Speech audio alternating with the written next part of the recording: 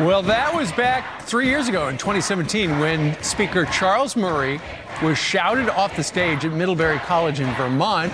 The protesters hurled insults, harassed, and even assaulted a professor. Now, 3 years later, Murray is heading back to college, where he will discuss his new book called Human Diversity, the Biology of Gender, Race, and Class. And Charles Murray joins us live right now. Charles, good morning to you. Good morning.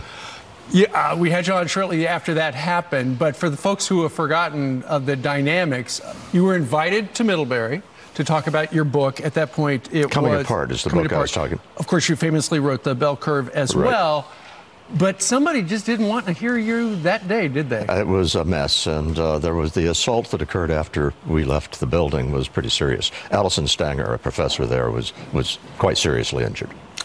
Okay, so that happened 3 years ago. I have read that 74 students were disciplined in some manner after the fallout of the event. Who invited you back and why? The young Republicans and the administration agreed on a format for me to go back. And so I'm happy to do it. All right. Well, I hope all goes well. Fingers crossed. Let's talk about your new book that comes out tomorrow, Human Diversity, the Biology of Gender, Race, and Class. With this book, what's your theory? I'm trying to bring some sanity back to the discussion of gender, race, and class, because we're told any differences between the sexes and among ethnic groups and differential success, it's privilege, it's racism, it's sexism. Well, partly, yeah, but it's also partly biological. And that's what I want to lay out for the reader. Here's the state of scientific knowledge about biological differences involving gender, race, and class. How has that been received so far? Well, the book doesn't come out until tomorrow. I would expect that there are people who don't agree with me. But Steve, I got to emphasize, I'm not pushing the envelope on the science here. I have stuck to things that are very broadly accepted within the discipline. The problem is that there's two different worlds.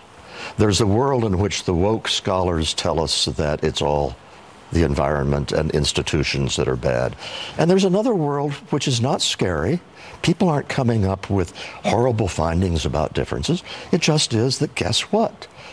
Human beings around the world are somewhat different biologically. And you know there are going to be people who disagree with you, but you're open to having the conversation. Yeah, this is not Charles Murray's set of opinions about all this. I'm summarizing very extensive technical literatures. All right. Do you think there could be trouble once Middlebury realizes what this is about? Who knows? I've given up predicting that kind of thing. No kidding. Well, the new book comes out officially tomorrow, available for pre-order right now. It's called Human Diversity. Charles Murray, thank you very much for joining us live. My pleasure. All right. It is 3 minutes before the top of the hour. Of course, the world stunned by the loss of Kobe Bryant. We are live in L.A.